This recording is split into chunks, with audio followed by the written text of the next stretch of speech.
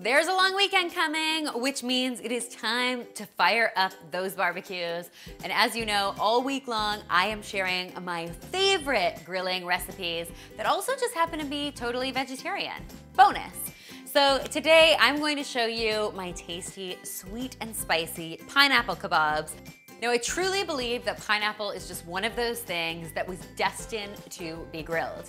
You could make them with some chicken or some pork, but I'm actually making them with tofu, and they're so flavorful you won't even miss the meat. I promise.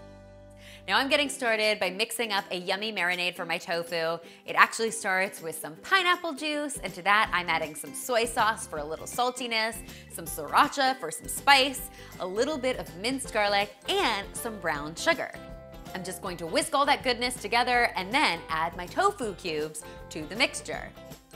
I like to let my tofu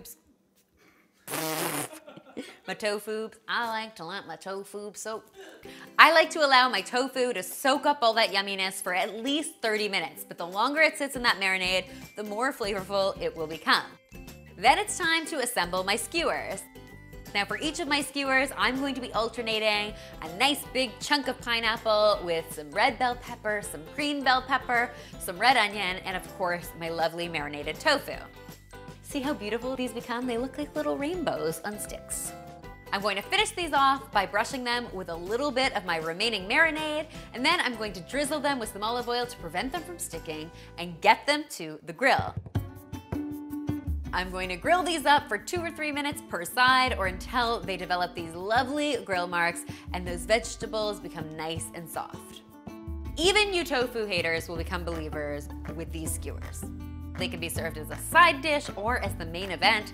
I like them served over salads or over rice or over tortillas as tacos. They're really, really yummy. I hope you will give them a try. If you do, of course, you must tweet me, Instagram me, or Snapchat me a photo because I love seeing what you're coming up with on your very own grills. And keep in mind that all week long I am sharing some delicious vegetarian grilling ideas, so stay tuned. And finally, if you haven't already, be sure to subscribe because there's lots more deliciousness where this came from.